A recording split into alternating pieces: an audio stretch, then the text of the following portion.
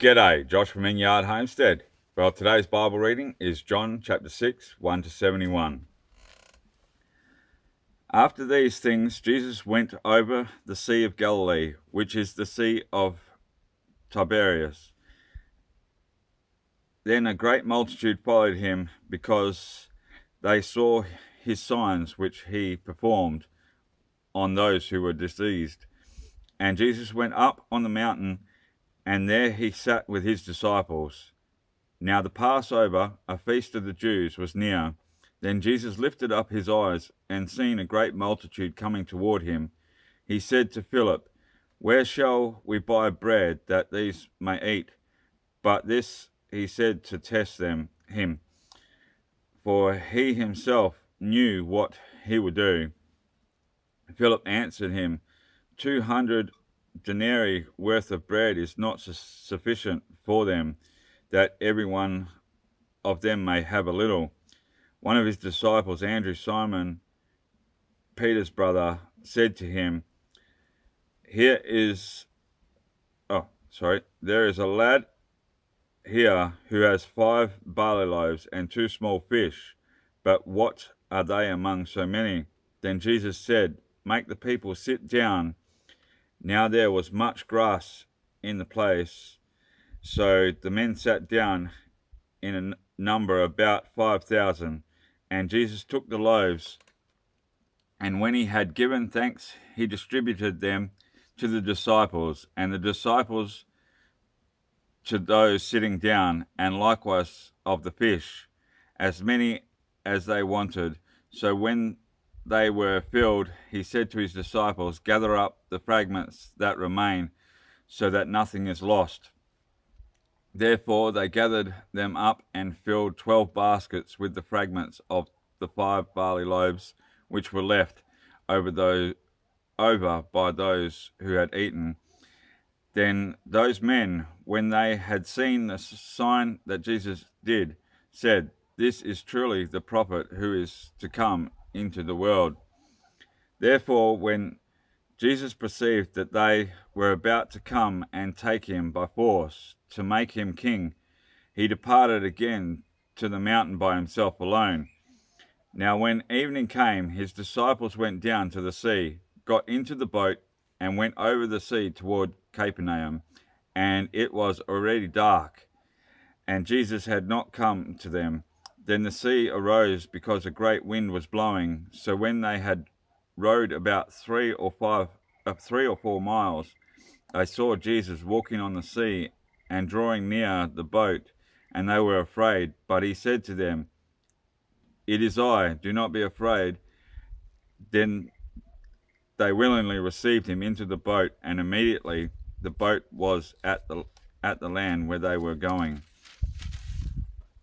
On the following day, when the people who were standing on the other side of the sea saw that there was no other boat there except the one which his disciples had entered, and that Jesus had not entered the boat with his disciples, but his disciples had gone away alone. However, other boats came from Tiberias near the place where they ate bread after the Lord had given thanks. When the people therefore saw that Jesus was not there, nor his disciples, they also got into boats and came to Capernaum, seeking Jesus. And when they found him on the other side of the sea, they said to him, "Rabbi, when did you come here?" Jesus answered them and said, "Most assuredly I say to you, you seek me not because you saw the signs, but because you ate of the loaves and were filled. Do not labor for the food which perishes, but for the food which endures to everlasting life, which the Son of Man will give you, because God the Father has set his seal on him."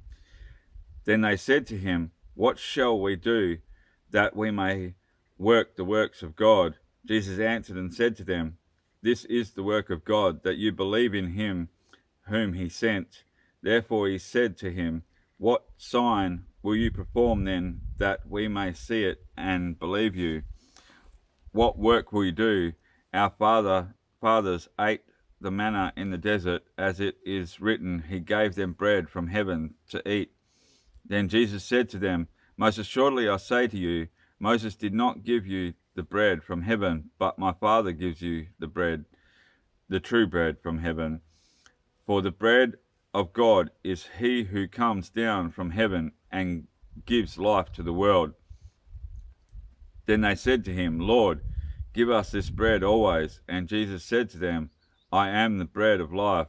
He who comes to me shall never hunger, and he who believes in me shall never thirst.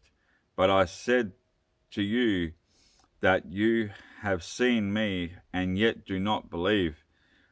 All that the Father gives me will come to me, and the one who comes to me I will by no means cast out. For I come down from heaven not to do my own will, but the will of him who sent me. This is the will of the Father who sent me, that of all he has given me I should lose nothing, but should raise it up at the last day. And this is the will of him who sent me, that everyone who sees the Son and believes in him may have everlasting life, and I will raise him up at the last day. The Jews then complained about him because he said, I am the bread which came down from heaven. And they said, is not this Jesus the son of Joseph, whose father and mother we know? And how is it then that he says, I have come down from heaven? Jesus therefore answered and said to them, do not murmur among yourselves. No one can come to me unless the Father who sent me draws him, and I will raise him up at the last day. It is written in the prophets, and they shall all be taught by God. Therefore, everyone who has heard and learned from the Father comes to me. Not that anyone has seen the Father except he who is from God. He has seen the Father. Most assuredly I say to you, he who believes in me has everlasting life. I am the bread of life. Your fathers ate the manna in the wilderness and are dead. This is the bread which comes down from heaven, that one may eat of it and not die. I am the living bread which came down from heaven. If anyone eats of this bread, he will live forever.